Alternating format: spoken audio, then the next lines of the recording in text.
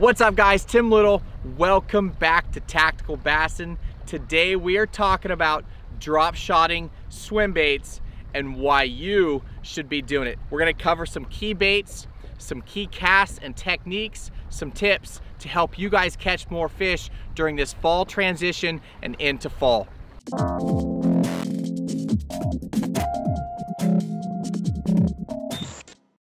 So why a drop shot? You know, most of us, we drop shot our favorite 4-inch worms, 5-6-inch worms, whatever it may be.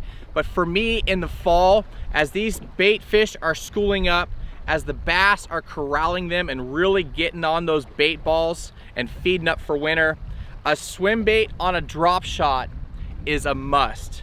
One of the key reasons that I like throwing a swim bait as my bait fish profile bait on a drop shot is the tail swims everywhere it goes. It's just giving it that more natural presentation, that realistic look. So when those fish are down there staring at your bait, analyzing it, just one more thing that your traditional drop shot worm doesn't have, that little kicker tail right there. Now later on I'm going to cover the gear and the 3 key baits that I use, but I wanted to cover why a swim bait and why you should be using it. You know, when I take this drop shot and I fire it out, I can fish it a bunch of different ways. You know, right now it's falling vertically. It's falling straight down on slack line and it's swimming to the bottom.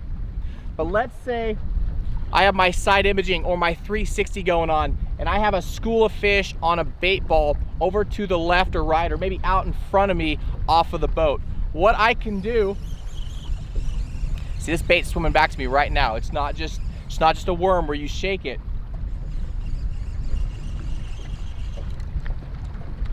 If I have a school of bait out here off the front of the boat, what I love to do with the swim bait is cast it out and let it swim through the bait ball. If I keep this on a semi-tight line, it's gonna pendulum back towards me. It's gonna come towards me and it's gonna swim down and towards the boat the whole time that tail is kicking.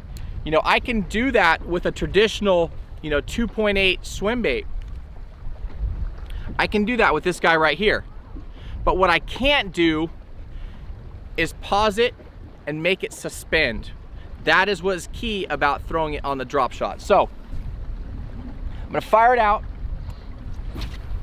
past my bait ball, and I'm gonna keep it on semi-tight line. Slowly reeling and lifting my rod tip.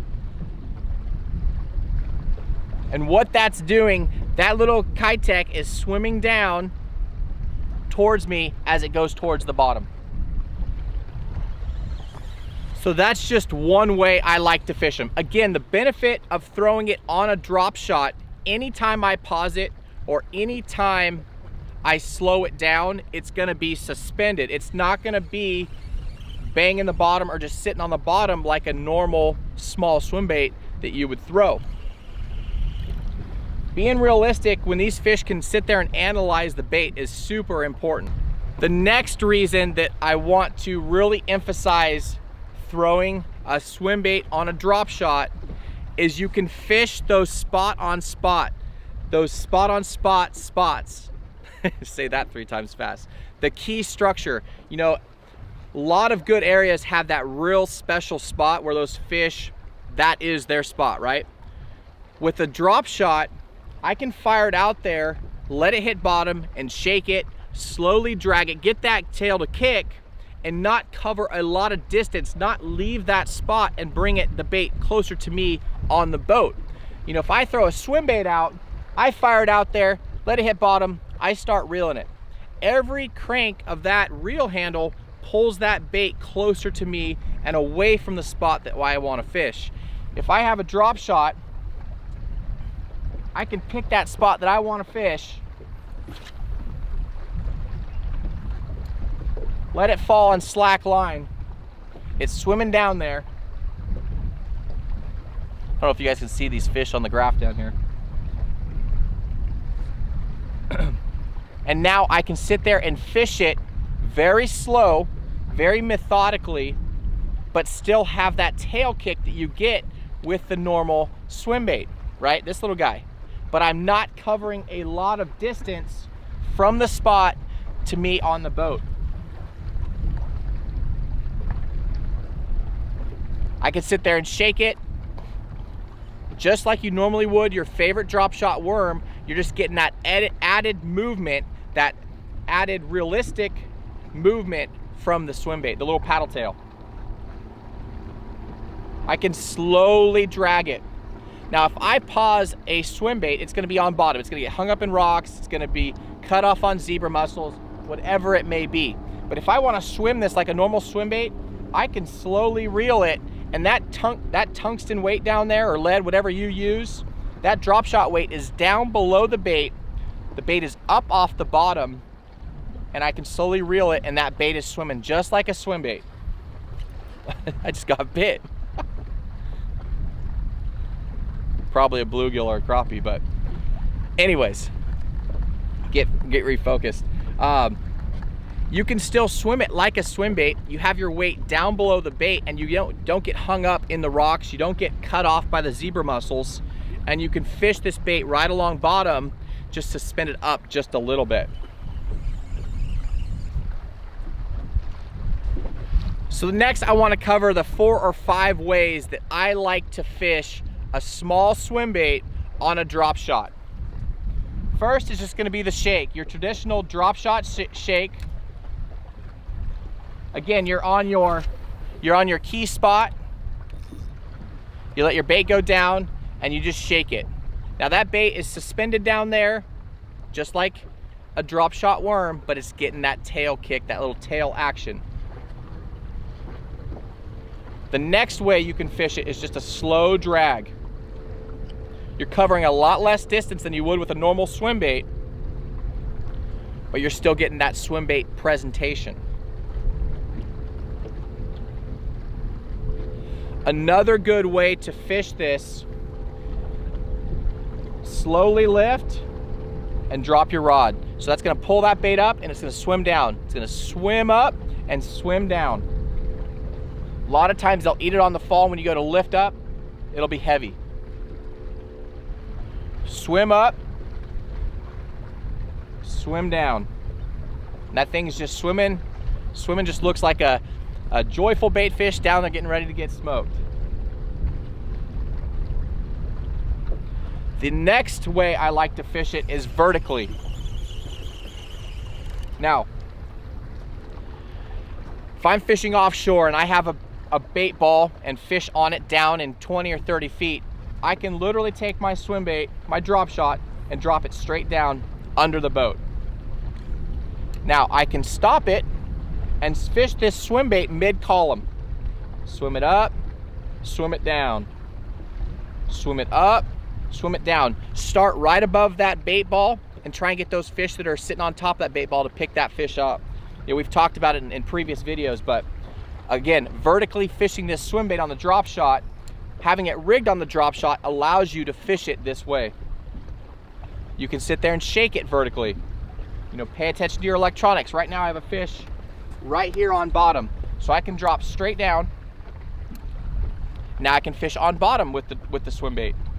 These are all things that you can't do if you have it rigged on a traditional swim bait head and are casting and reeling.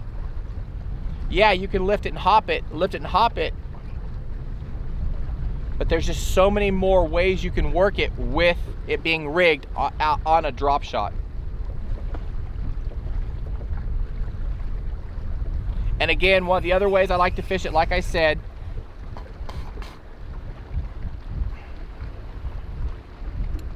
cast it out, leave it on a semi-tight line, and let it swim back to the boat. Very important, especially for suspended fish. If you can get this thing to come and swim through that school of fish, coming at you and dropping down, it's a great way to trigger those fish to eat, and they haven't really seen this presentation before. Now I'm on bottom. Now I can work it however I want. I can slowly drag it like we talked about. I can do the slow lift, slow fall, or I can just reel it. Now it's down there swimming up off the bottom, and this is where I got bit last time. So those are the different ways to throw the swim bait on a drop shot. Now I'm gonna readjust the camera and sit down and kind of go over the baits, the gear, and all that sort of stuff so you guys can see it up close. So hopefully you guys can hear me with this wind when I was making those casts and kind of explaining the different ways to fish this little guy right here. But the versatility of putting a little swim bait on a drop shot, as you can see, it can be fished so many different ways, so many different techniques. You get all the benefits of the drop shot, you get all the benefits of a swim bait, and when you combine those two, hopefully you guys can see the potential. Now you can do this on a bait caster. If I'm throwing a little larger style swim bait, maybe like a 4-inch, I will actually step up and go to a bait caster. All the same techniques apply, all the same ways to fish it apply, but if you want to fish bigger swim baits, I would recommend throwing it on a little heavier rod, a bait casting rod, or a heavier spinning rod. Let's talk about baits first. We'll talk about gear, we'll talk about rods, and go from there. So this time of year, this fall transition with the colder weather coming in, I really like switching my drop shot baits from worms to bait fish profile baits. Hopefully you guys have followed along with some of our underwater footage, some of the drop shot video we did underwater showing all the different baits. What we didn't do was bait fish bait, so maybe we'll add that to the list to do, but this is like a little tiny fluke. You can see how it just mimics a little bait fish really well. Just got a little kicker tail on there, a little fork tail. When you take that bait fish profile and you add that tail to it, it just works. I've caught so many fish throwing a little tiny paddle tail like this on a drop shot. You get all the benefits of throwing it like you would on a normal swim bait head, except for you can suspend it, you can pause it, you can shake it, and really get those fish that are lackadaisical or don't want to commit. You can really soak it in their face and get them to eat. So baits, the 3 baits that I really like to throw, hands down, my number one is going to be the Keitech Easy Shiner. You know, it's a little bit different than the Fat, the Swing Impact Fat.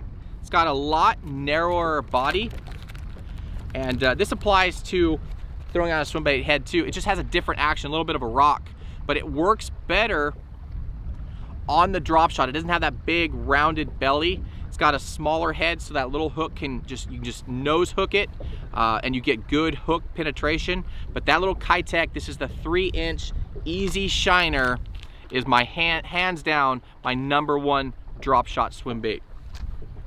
The next one that I really like is actually a bait from Mega Bass. This is called the Hasdong. The Hasdong Shad. It's a little 3-inch bait. Again, same bait fish profile. Got some eyes for, you know, to make it look more realistic. And again, another real soft paddle tail. As slow. The key with all these baits, slow shakes, real slow movements. That tail still kicks. It still paddles. So that guy right there. And the other one that I use, these are my top 3. This is the Damiki Armor Shad. Armor Shad. See, little clear profile, little bit bigger profile than the Keitech. It's a little bit different plastic. It's more durable. I fish this in warmer waters. As the water starts getting colder, I will go to the softer plastics, the Keitech. But this guy is a must-have. So those 3, that pretty much covers my entire lineup as far as baits. Now colors, you know, I like to branch out on swim bait colors. One of my favorite colors for spots and smallmouth is chartreuse blue on a swim bait head. On a drop shot, it's almost the opposite. I like to go clear, realistic. You know, again, you're fishing it slower. It's going to be soaking in front of their face. They get to examine it more. So your electric shads, your rainbow shads, something that's kind of clear with a little bit of flake. This one right here is called Crystal Shad. So any of those types of colors, again, I will link all of my favorite colors down below in the video description so you don't have to go and find them, but keep it realistic, keep it simple, and you're gonna catch fish. I always rig with a nose hook. The benefit of rigging with a nose hook versus a Texas rig, weedless, a lot of times when you're soaking this bait and you're moving it slowly, the fish just come up and eat it. You won't really feel a tick or a thump or anything like that. It just gets heavy. With that exposed point, that exposed hook right there, when I go to lift up or I go to reel, it just gets heavy. That point is exposed and I get better hook penetration. Hook sets on these, since we're talking about hooks and hook sets, let it load up and just kind of load into them. You don't have to jack them, you don't have to hit them real hard. With that exposed hook, with these exposed hooks, they're gonna hook themselves as long as you apply pressure. On the spinning setup, I'm running a 7-foot to a 7'2" medium light to light action rod. I always throw braid to leader. This is a 6-pound leader, a number 1 drop shot hook. I really like the Owner Mosquito Light and the Trocar drop shot hooks. Those are my favorites, and I believe Matt's as well. And then I will run a tungsten weight. Now the benefit of tungsten, you guys that have followed us for a while, you know that you get better feel with tungsten. It is a more dense material and it transfers bottom composition better, either rock or mud. You can feel it a lot better than lead. Lead is soft, tungsten is solid. Now, the other benefit, you can use a lot smaller profile weight and get the same weight as you would if you're using a bigger lead weight because tungsten is heavier. One other tip, a lot of drop shot weights have this little pineapple head, this little wedge where you run your line through and you pop your line up. I've really liked these guys right here with just a loop where you actually tie your leader to the bait. So when that smallmouth comes up, I say smallmouth because they're notorious for it. They come up and they tail walk and they throw that weight all over the place. Seems like every fish you go through a weight. If you're buying tungsten, they are a little bit more money. This tip right here will save you guys money. So tie on your loop. You can still pop it and get the benefit of being able to get unsnagged like, you know, on a drop shot by popping this knot right here. I only do 3 loops and then cinch on my normal trilene knot. So that is gear. You know, for me, hands down, my absolute favorite drop shot rod is this guy right here. This is the NRX. This is the 822 drop shot rod. I have fished a lot of rods on the market, and hands down, this is the best of the best. I fished a lot of them. And I keep coming back to this rod right here. If you can afford it, it is at the higher end of the price point spectrum. But if you guys are looking for a awesome rod for drop shotting and this technique, this rod right here is money. Paired that up, that is a 3000 Xsense by Shimano. That combo right there is pretty hard to beat. A bait caster, you can pretty much do this technique on anything that you would throw your light finesse jigs on.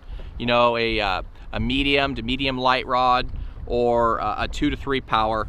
I have this paired up. This is actually the 852 with an Aldebaran. Again, for me, finesse fishing, coming from that finesse fishing side, I always invested money in, more money into my finesse fishing techniques because a lot of it has to do with feel. It's not like you're coming up, you're seeing a fish come up and eat a frog in front of you and it's all visual. Everything is through feel, and those rods are top of the line for that. Budget anglers, you can do this technique too. It has nothing to do with the gear, but a couple tips that'll help you guys to increase your sensitivity is throw braid to leader. That braid transfers that sensitivity better than fluorocarbon or monofilament, And then if you can, go with the tungsten sinker because you will have more feel. But again, this is that little Hasdong, that little Megabass swim bait on there. You can see how small and finessey it is, and it's just not intrusive, and the fish just really come unglued when you drag this through a school. So there it is, guys. That is drop shotting swim baits. You can go out and you can throw your favorite drop shot worm and still catch fish.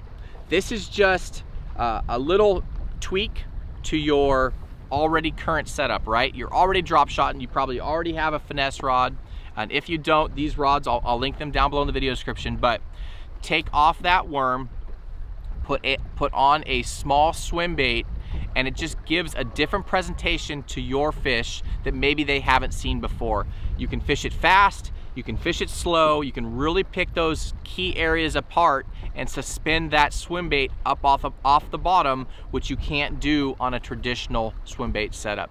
Hopefully you guys enjoyed this video. Hopefully you learned something. If you did, please give us a thumbs up. Remember to subscribe to our channel.